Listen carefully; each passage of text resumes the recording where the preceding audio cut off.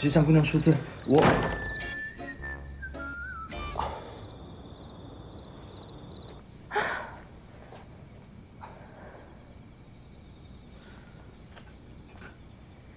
这家伙还挺聪明，知道得被他发现，但还得想个办法拿着柱子回去。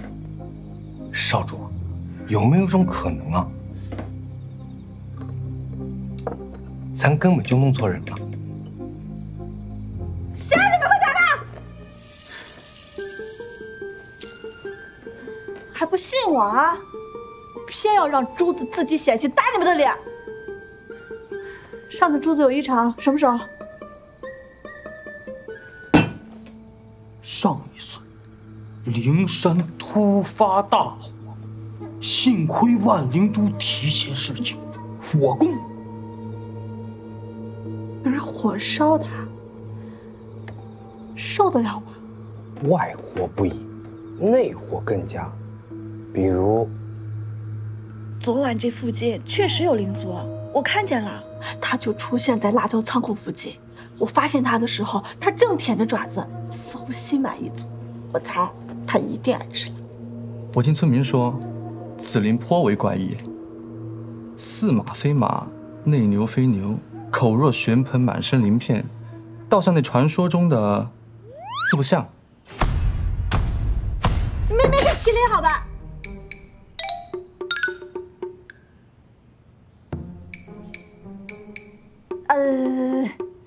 反正呢，要想引他出现，得分辨出他喜欢吃哪种辣椒。这样，你吃，我来判断辣椒上嘴的颜色味道。真的靠谱吗？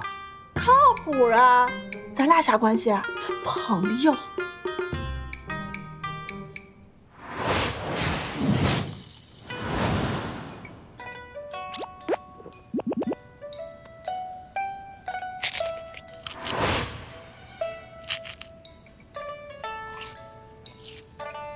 你不辣吗？还行吧。我是重庆的。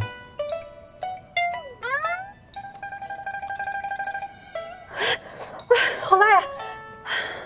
放跑不行。哎，我还有一个线索。火攻不行，就用水淹。灵山曾大旱数年，全凭万灵珠才找到水源，珠子入水，必然浮现。那妖灵啊，麒麟俱全，一看就生活在水边。这个湖是方圆百里唯一能容它藏身的地方。这湖水确实深不见底，确实是一个藏妖灵的好地方。不过咱们应该怎么去寻呢？那当然是你小心！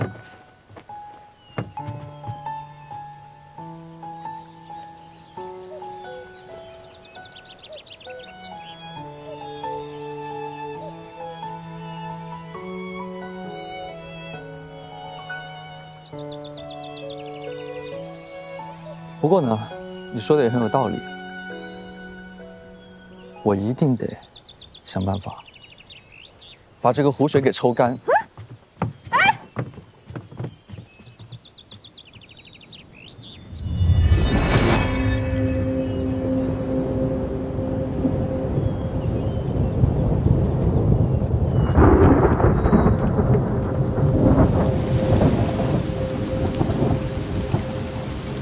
刚才晴空万里的，怎么突然下这么大的雨啊？啊，是啊，那怎么下雨了？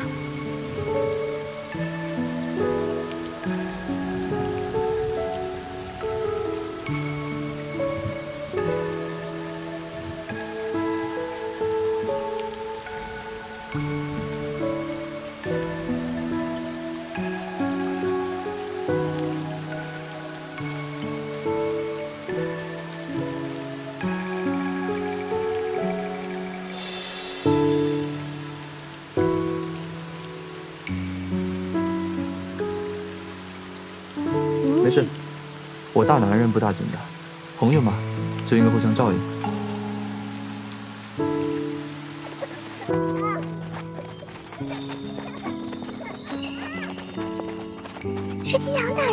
笑。哈哈，抓住你了！吉祥大人，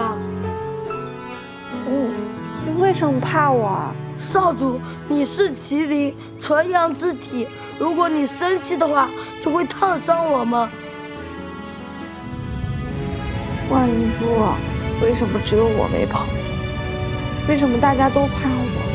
这世间只有你不怕我，赐我一个朋友，好不好啊？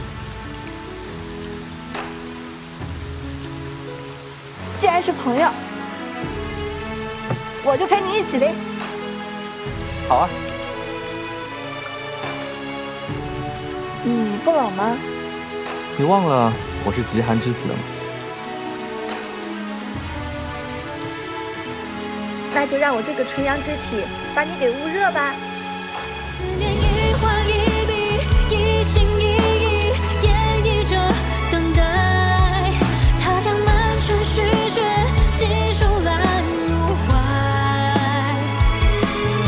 等芙蓉花开，离风霜还在，让本君平安归来。无意去人间花海。找到了。是万灵珠的声音，既然在他体内如此清晰，似乎他也在渴望着我。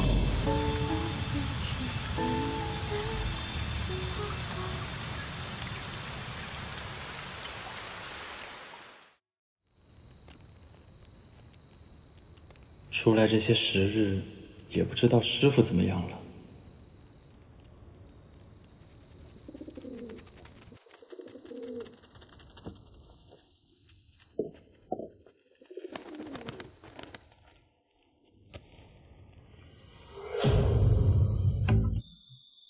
为师按地主详查，大有发现，速归。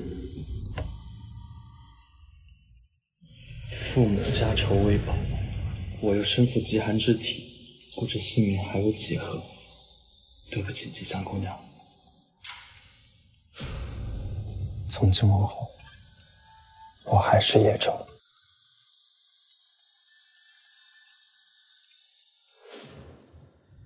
一舟，你出去玩啊！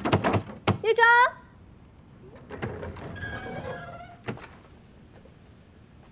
寻找妖灵大概是个幌子吧，你只想我陪你玩耍罢了。但这几日是我从未有过的开心日子。我身怀要事，不可陷于儿女情长，日后要照顾好自己。叶舟子，这个大骗子，跟好吃有什么关系？跟好玩有什么关系？跟安静开车有什么关系？我要的是万灵珠！